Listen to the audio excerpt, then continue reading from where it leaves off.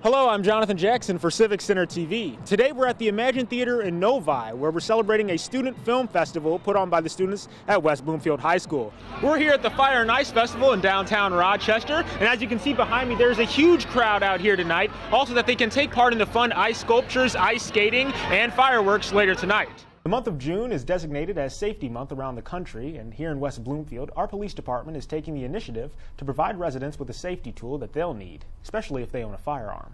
Well, our next story is on a resident who made a 6,000-mile journey just to live here within the township. His name is Waller Ezen, and he shared with us his reason and experiences on moving from West Africa to West Bloomfield.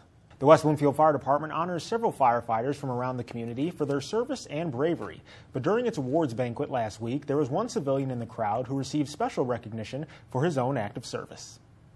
Back in 2008, a fire broke out at the Heckman Apartments located on Maple Road. It evacuated around 200 residents but injured none.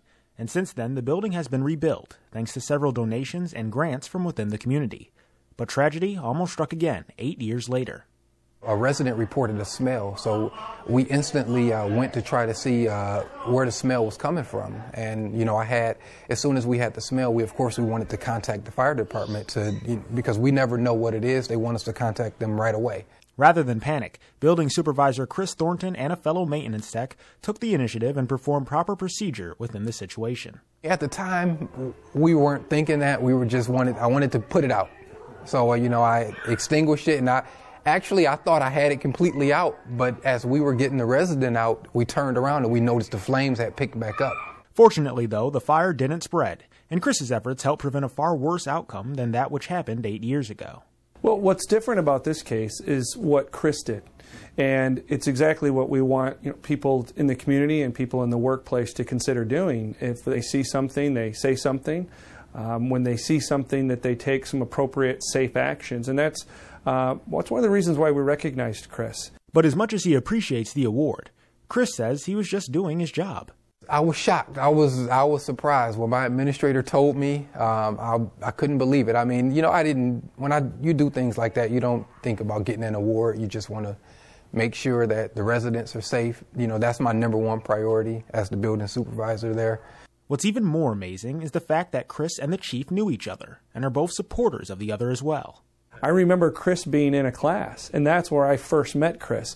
And so he was taking CPR classes, along with all the other staff. I talk to those guys all the time when they come out, and they're the real heroes.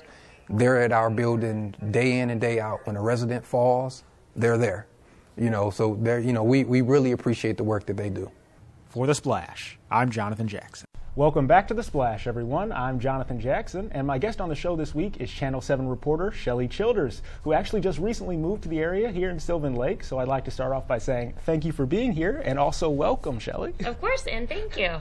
So tell me a little bit about what you do over at WXYZ. You are a morning reporter, correct? Yes, morning show reporter, so up overnight for the graveyard shift. To anybody, it would be, so disheartening. But the thing about Alex, watching the movie, is his positive outlook on life. His attempts to make humor and even make light of such a heavy situation, and that it hasn't gotten him down all these years later. And I'm sure you've experienced that as well in your talks with him. People just want to hug him. He's such a funny, positive guy. I want to hug him. Yeah, I know. he's a great guy. I mean, you would have no idea that he ever had a bad day in his life. As we sit here today, they're 5-4. Atop the NFC North. Exactly. And even more interesting is the conversation on how Stafford is, people are saying he's the next elite quarterback, one of the greatest that Detroit has ever had. Well, would you agree with that? Well, he's the best Detroit has had since Bobby Lane, which was before my time even. Yes, as well as mine. But he has been terrific. And when they say elite,